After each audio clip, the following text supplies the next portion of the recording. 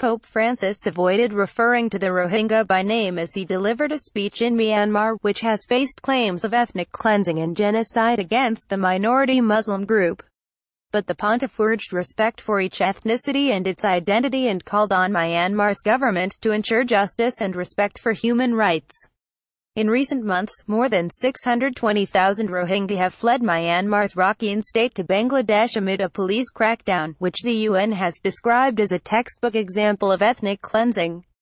Speaking after a meeting with Myanmar civilian leader Aung San Suu Kyi, the Pope said civil conflict and hostilities in the country have lasted all too long and created deep divisions.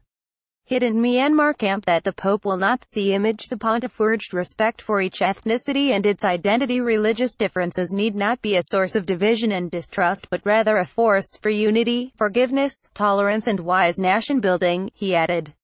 Many in Myanmar reject the term Rohingya and instead refer to the group as illegal immigrants from Bangladesh. Prior to the papal visit, Myanmar's Cardinal Charles Mongbo urged Francis not to use the word as the military and government and the public would not like him to express it.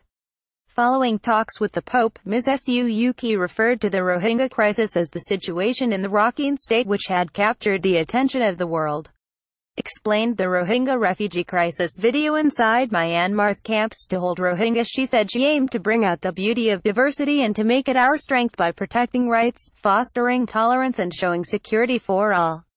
The leader added, as we address long-standing issues, social, economic and political, that have eroded trust and understanding, harmony and cooperation between different communities in Rakhine, the support of our people and of good friends who only wish to see us succeed in our endeavors has been invaluable.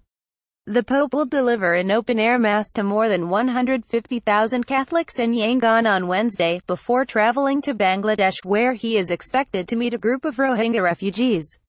Sky Crew harrowing plight of Rohingyas in Myanmar will stay with us. Video special report Rohingya refugee crisis. Earlier this month, Sky News footage showing emaciated women and newborn babies who had been dumped on beaches and left to prompt discussion over Myanmar's treatment of the Rohingya. Leading charities later warned of exploitation, trafficking and prostitution taking place against vulnerable Rohingya women and children in Bangladeshi camps.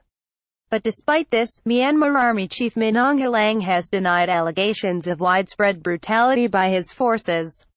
The general met the Pope on Monday and told him there was no discrimination in Myanmar, adding that the military had maintained the peace and stability of the country.